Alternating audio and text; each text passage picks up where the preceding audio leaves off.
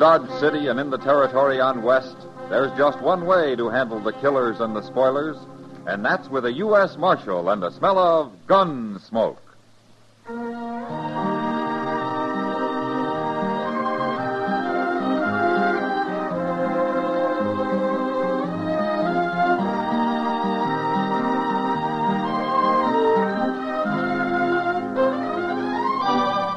Gunsmoke, starring William Conrad. The story of the violence that moved west with young America. The story of a man who moved with it. Matt Dillon, United States Marshal.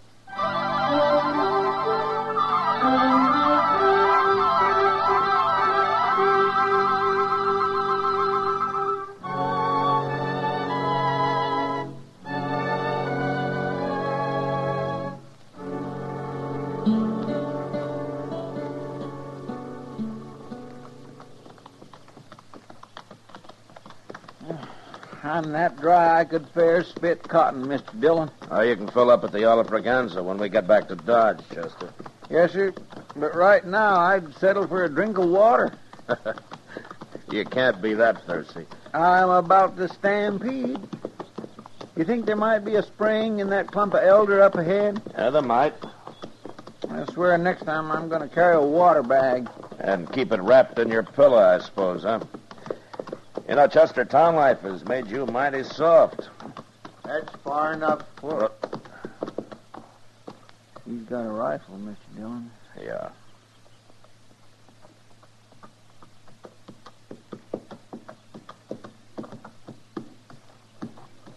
Who are you men? We're looking for water. Is there a spring in there? I said, who are you? What's your name? Matt Dillon. And I'm Chester Proudfoot. You don't worry me. And I never heard of no Dillon. Well, then you shouldn't mind if we got a little water. Okay.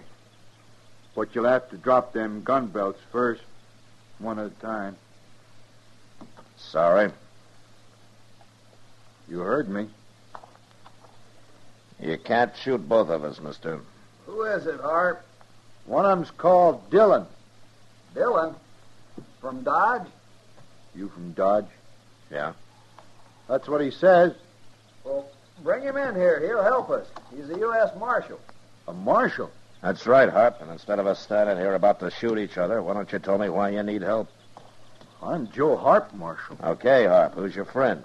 Harry Speener. I never heard of him either. What's the matter? Has he been shot or something? I busted his leg. Oh. Well, there's a doctor in Dodge. I can't get him there alone. Well, we'll help you. If you'll put that rifle down. Well, okay.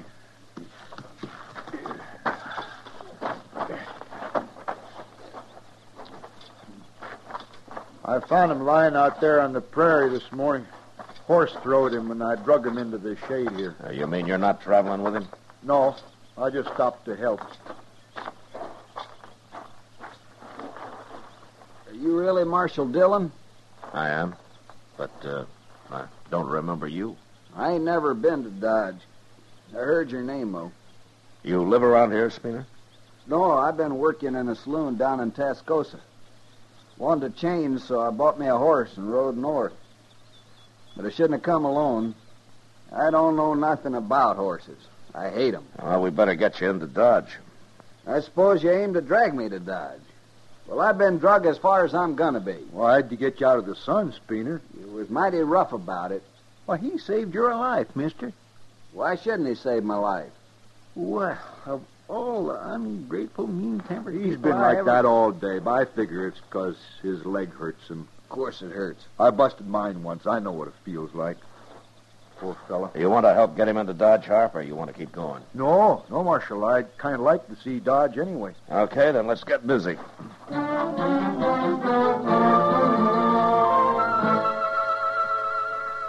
Luckily, Speener had broken only one bone in his leg, and after we rigged up a splint for it, we managed to get him mounted.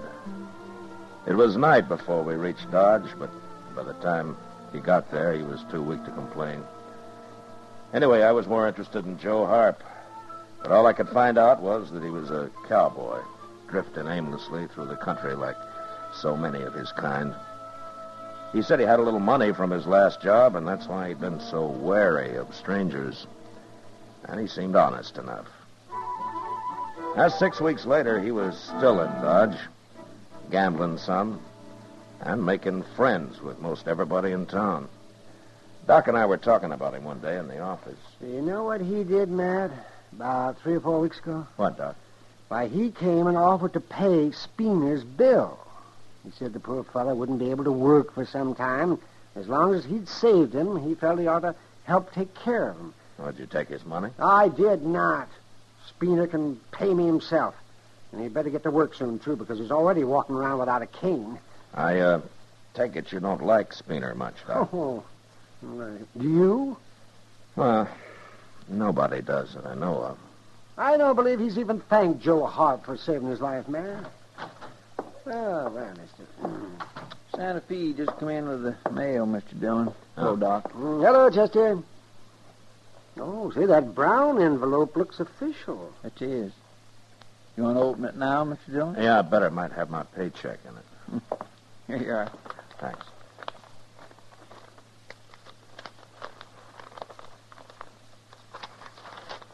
No check. Just some new wanted circulars. What is it? Here, have a look, Chester. Oh, my goodness. Look at that, Doc. Huh? Let me see this. Wanted, dead or alive, reward $500 for bank robbery and murder while escaping. Joseph Harp. Joseph Harp. Age 32, sandy hair, 6 feet tall, blue eyes. That's him, all right. Signed by the sheriff, city of Denver, Colorado Territory. You gonna arrest him, Matt? Can't you pretend you didn't get it or something, Mr. Dillon? You can stay here if you like, Chester. Oh, no, sir. I didn't mean that. All right, then you take the Alafraganza, the Longhorn, and the Oasis. I'll look in this boarding house at the edge of town, then I'll come back to the Texas Trail. Meet me there, if you see him first. Yes, sir. All right, get moving.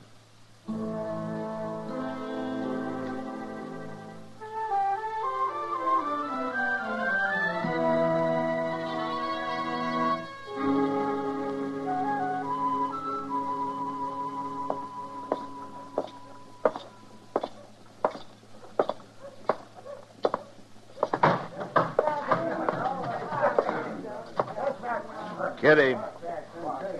You look like you've been eating cockleburrs, Matt. I don't see Joe Harp around anywhere, Kitty. He left. Why? Has Chester got here yet? No. Is there trouble of some kind, Matt? I'm after Harp, Kitty. How long ago did he leave? Just a little while ago. He was over there gambling, as usual, and then that Spooner came running in and said something to him, and they both left. Spooner? Somebody ought to take him out and bury him somewhere. Well, I couldn't find him nowheres, Mr. Dillon. Hello, Miss Kitty. Chester, what's this all about anyway? Harp's wanted for murder. For murder? Joe Harp? That's just what Spooner said when I told him. He just couldn't believe it. You told Spooner, Chester? Why, yes, sir. I ran into him, and I... Go get our horses, Chester. I'll pick up the rifles. And hurry. They've had time to get out of town already.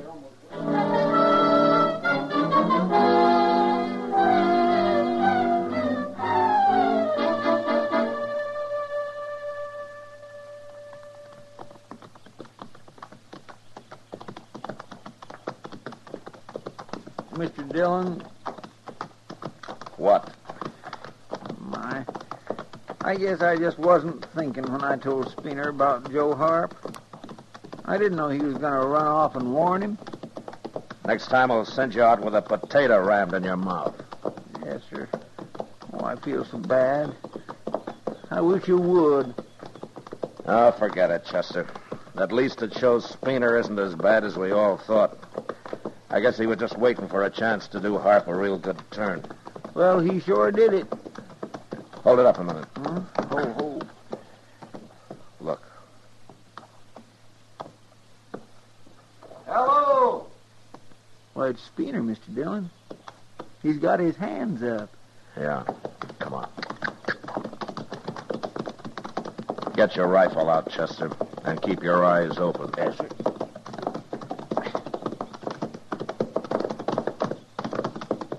Don't shoot, Marshal. I ain't done nothing. Where's Harp? He's in that drawer behind me. Any tricks and you'll die, Spooner. I ain't no outlaw. And Harp ain't gonna pull no tricks neither. You just follow me, Marshal.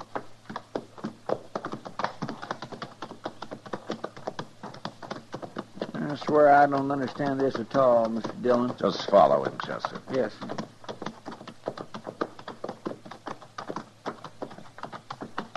There's his horse. Yeah. And there he is.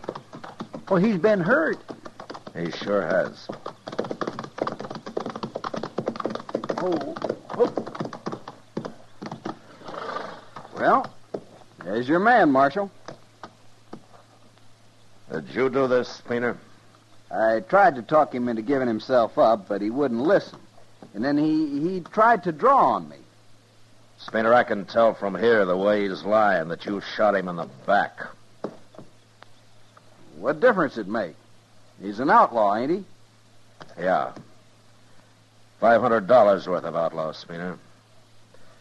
If you live to collect it.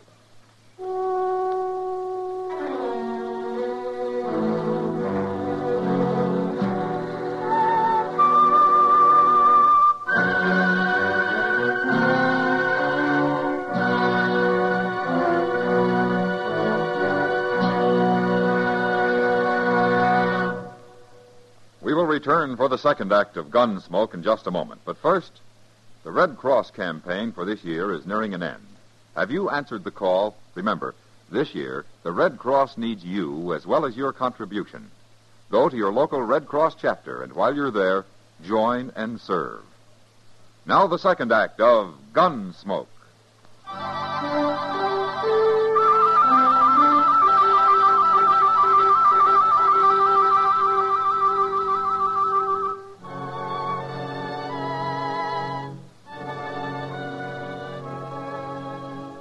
We buried Joe Harp on the prairie where he'd been killed, and then rode back to Dodge. That night, I wrote out a wire to the sheriff in Denver, claiming the reward for Harry Spooner. Then I showed it to Spooner and told him to keep it quiet, and also to stay out of my sight. And he did. About a week later, I had to send Chester to find him and bring him into the office.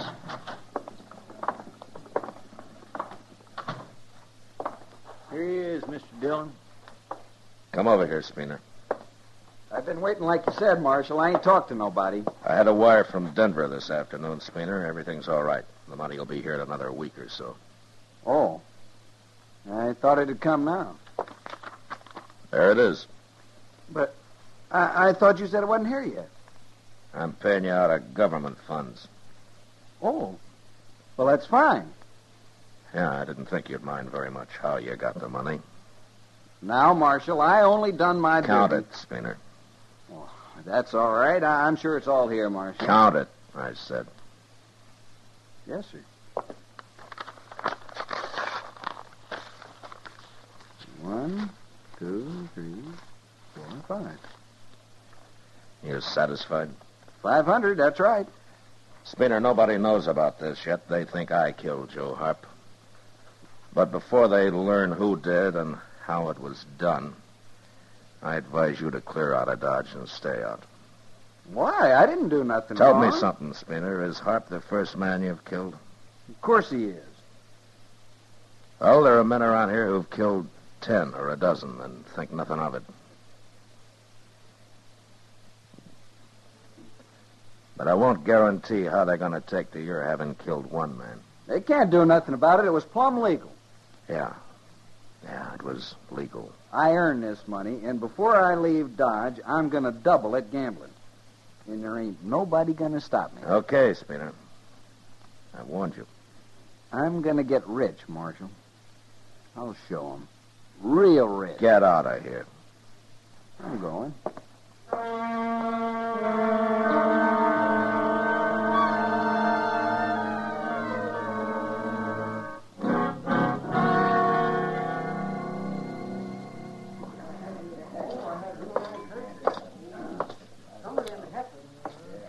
down, Matt. Oh, thanks, Kitty. Drink? No, thanks. Spooner was in. Oh, is that so? He left, though. They closed the game on him when he started bragging about how he got his money. I kind of figured they might. Why'd you keep it such a secret, Matt? What were you protecting him for, that milk-livered little sneak? Now, the law doesn't separate people that way, Kitty.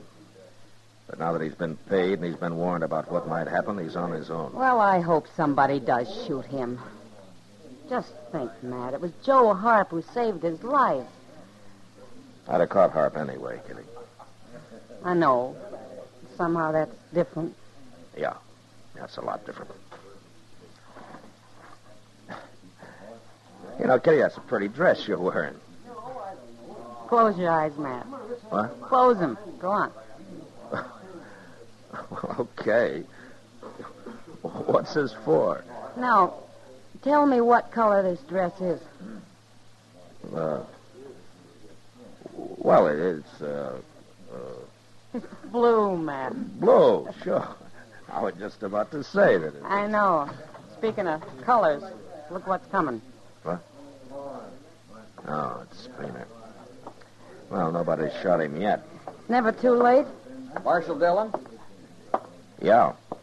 Marshal, I just tried to buy a drink over at the Alafragans. And they wouldn't serve you. Good. I'm not talking to you. Marshal, 2 men threatened to kill me right there at the bar. Now, that's funny. What do you mean? Well, most men around here don't waste much time on threats. Marshal, I demand protection.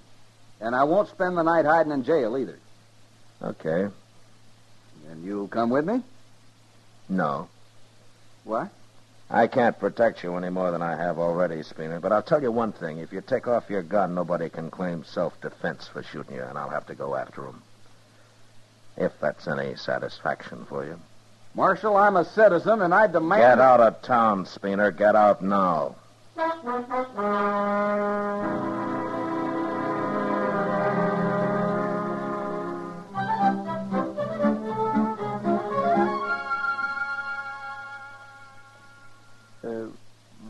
Mr. Dillon, Yeah.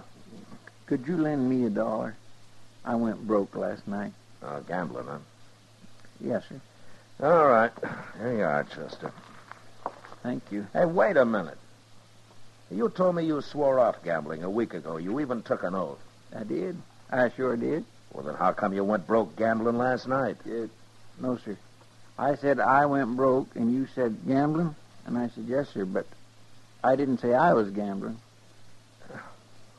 Chester, keep the dollar. Just go spend it somewhere. Yes, sir, but you don't understand. You see, I've got it all figured out. I swore off gambling, all right, so what I do now is to hire a fella, and I give him the money, then he goes and sits in a game for me, you see. Dillon. Oh, hello, Clay. Marshal, my horse come back. What horse? The one Spooner bought off me when he left town. Well, Spooner's been gone 5 days, Clay. I know. But my horse come back, Marshal. Alone. Saddled? Yes, sir. But it ain't my saddle. It's Spooner's. That means somebody must have caught up with him, Mr. Dillon. All right, we'll start looking for him. I can tell you where to look, Marshal. What? That horse has got red mud all over his legs. There's only one place I know where he'd get into red mud around here. Now, that watering hole, Granby Springs, huh? That's right, Marshal. Say, do I get to keep the horse now? I don't know, Clay. I'll tell you when I get back.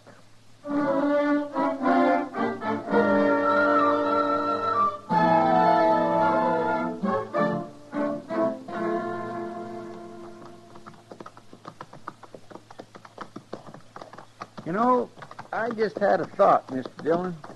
What, Chester? Well, Granby Springs is only 30 miles. Spooner must have made it easy the first morning he left. So? So, if he was killed there, how come nobody ain't found him and reported it yet? I don't know, Chester. There it is, right over there. We'll soon find out. Yes.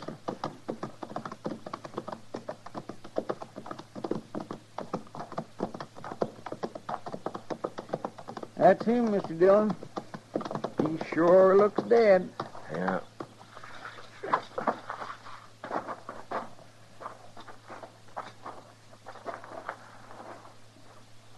no bullet hole. No. Hey, he's still breathing, Chester. Go fill up your hat and throw some water on him, huh? Yes, sir. Spooner. Hey, Spooner. Spooner. Can you hear me? Oh, pour a little on his head, Chester. Maybe that'll do it. That enough? Marshal. Yeah. What happened, Spooner? Well, what's the matter? What happened? A horse kicked me in the belly. Busted me up inside. I hate horses. Oh, when did this happen? First day. I got off to get me a drink here. I hung on to the reins till yesterday. But I was too weak. Mr. Dillon? What? There's fresh tracks all around here. Not just them made by that horse of his, neither. Sure, there's fresh tracks. Why, 3 or 4 men been by here. 3 or 4 men? They just sat and looked at me, Marshal. They didn't say nothing. Just sat and looked at me, and they rode off. Every one of them. They seen who it was, Mr. Dillon. That's what. Yeah. It's too late now, Marshal. I'm gonna die. We'll try to get you back, Spooner. No. It's too...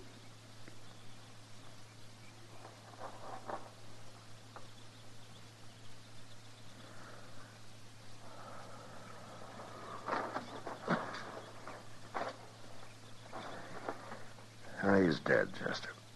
Yes, sir. He wasn't as lucky as when he busted his leg, was he? But you'd think one of them riders might have helped him. You know, except for us,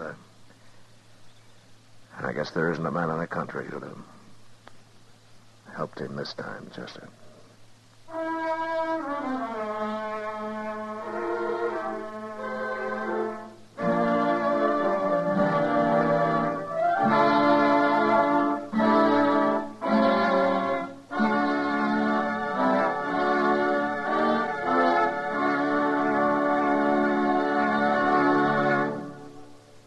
Gunsmoke, under the direction of Norman Macdonald, stars William Conrad as Matt Dillon, U.S. Marshal.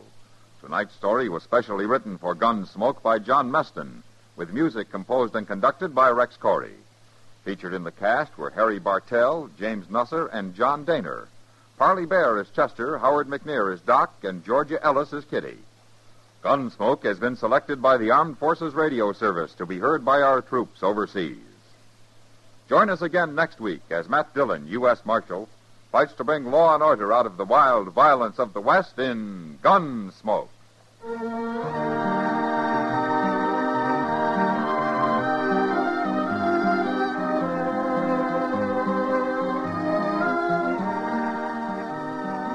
Later tonight, hear Herb Schreiner on 2 for the Money. Remember, 1 for the fun, 2 for the quiz.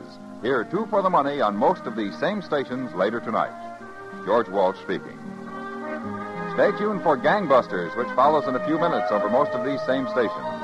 For mystery mixed with merriment, join Mr. and Mrs. North Tuesday evenings on the CBS Radio Network.